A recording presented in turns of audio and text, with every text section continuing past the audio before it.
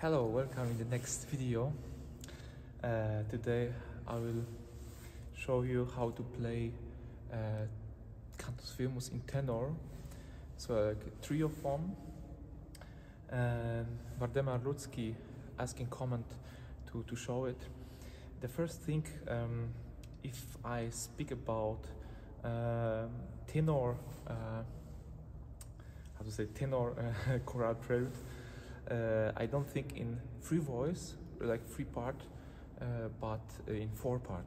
I've studied it like this way. So the left hand is playing tenor voice, the right hand is playing soprano and alto, and with the feet I play bass voice. So I will show you these two possibilities as a trio. So bass, tenor, and soprano, and like a four voice piece with bass, so bass, tenor, and soprano and alto. So let's start. The most important thing is to harmonize everything. So if I have a melody, choral melody,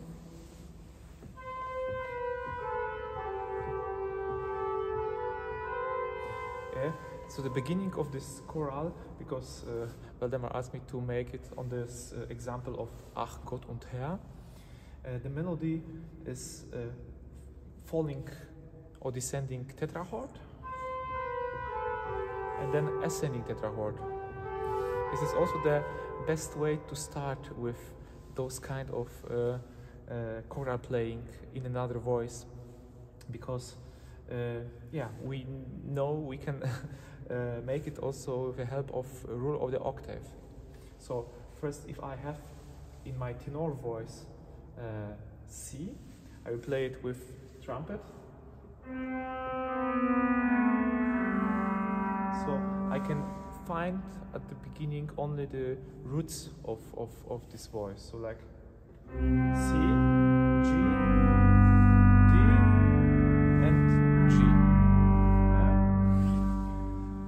would be like nota contra notam, so one note in the left hand in Cantus Firmus, one note in bass.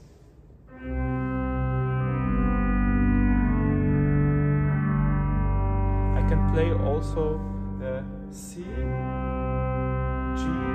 and then F sharp in pedal.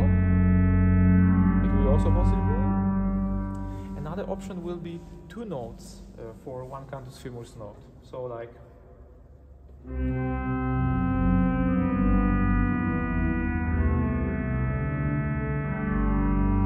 is possible because I can see these choral notes augmented, so I can make also some. It is possible to make four notes about one choral note. So, but we should stay at the beginning only with one or two maximal. And you ask, okay, what harmony the next? The very important thing is to find clauser or cadenzas at the end of each choral verse. For example, here I have, so my end point is G, so before G is AA, so I'm thinking about tenor clausel, so this is going like this. The answer in pedal is a bass clausel, like bass clausel.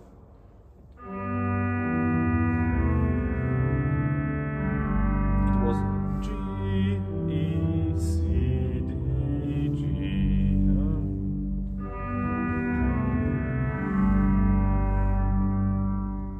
And I can start also harmonizing with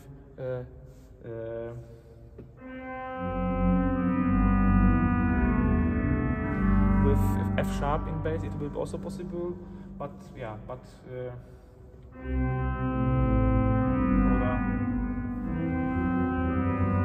with E in bass.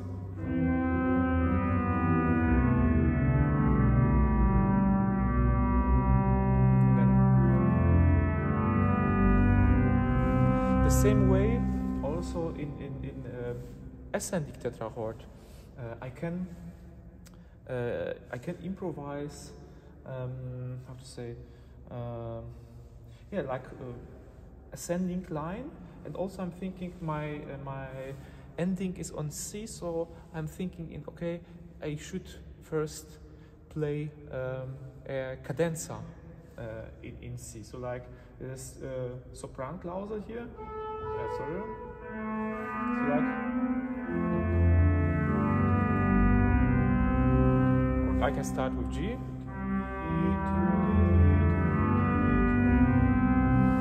And it would be really the first step to achieve fluency in this some different kind of playing of choral Choralbearbeitung in German. Sorry, I know I make a lot of mistake in English and I miss a lot of words, but I will try with the time to learn it. So this is the way I would start. Take only part of a scale, one tetrachord, like falling tetrachord, or so descending or ascending tetrachord, and try to play only with it. So if the I will play now the second one is ascending, and what can I play in the right hand? Yeah.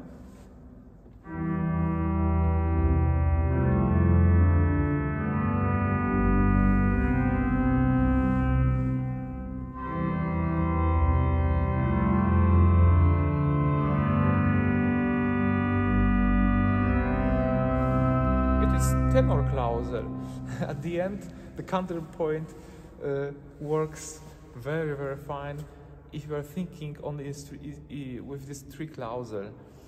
First soprano and tenor, and then bass. So it is really like answer for almost everything in the Baroque music or in counterpoint style. So one more time.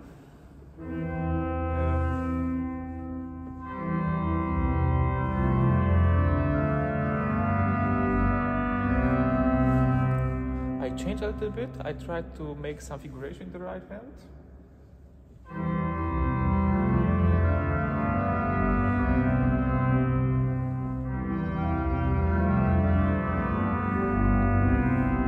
And then I start to improvise my right hand. So you see the left hand, so Cantus Firmus, it should be stable.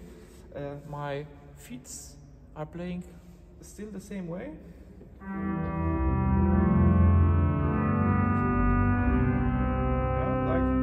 Yeah, and you can reduce it also to one note.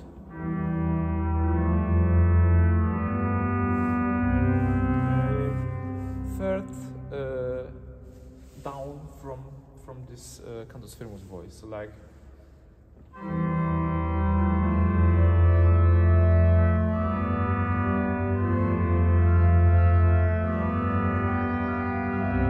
No problem with some parallels and so on.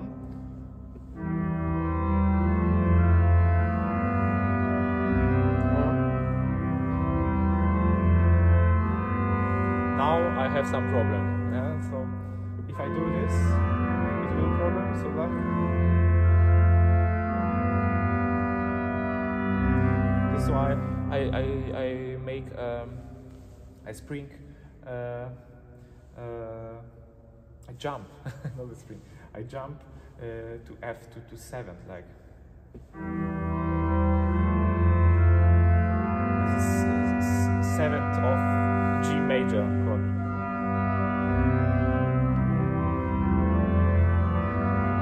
I can also make a 6th parallel, like 6 chords which are parallel moving.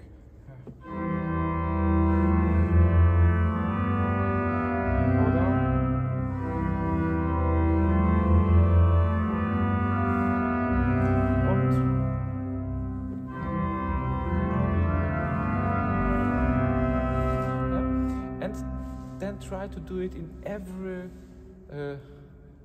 key, not every key, because you don't need, maybe it is A flat or something like this, but you can try it really like in common keys to play, like for in G, you will need it too. So yes. Or here.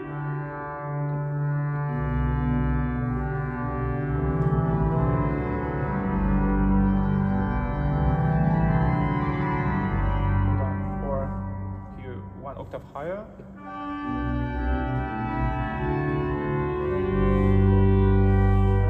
Then maybe B flat.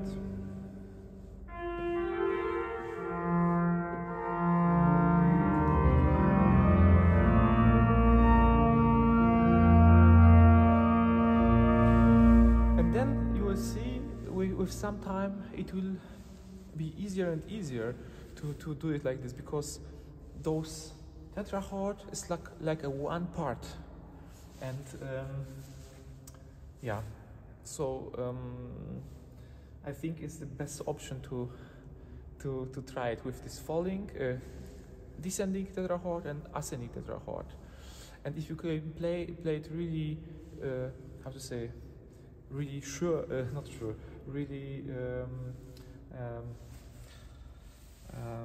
safe. If you feel safe in your playing, then you can go to the next step. So I think for this first video it is enough, and in the second video I will show you the next part of this choral prelude, and I think we can also speak about some ritornelle. So what can you play at the beginning, or like a Zwischenspiel. So I make also I made some recording of this with 3 voices and 4 voices, and you can also see it on the YouTube. So thank you very much for this video, and see you in next video. Bye bye.